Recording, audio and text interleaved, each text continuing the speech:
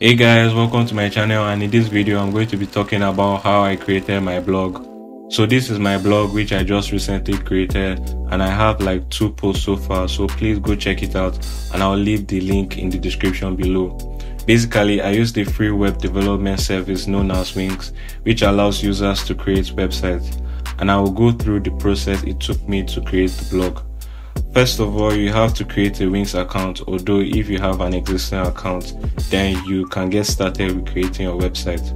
Then you choose what kind of website you want to create. It could be business, music, whatever your interests are. After that, you select how you want to create your website, either using the WIX ADI or the WIX editor. Personally, I use the WIX ADI because it's easier and faster to use. The WIX ADI will ask you a few questions like what type of site you want to create.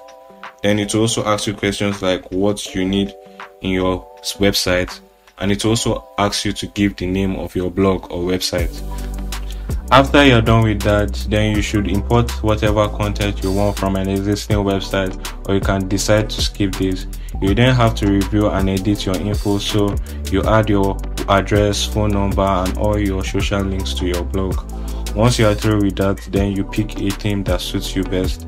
Then you pick a homepage you like, and after you have done that, then you add all the pages to your site. Once you have all the pages, you then edit the site, and the WIX ADI will analyze the data given and create the site.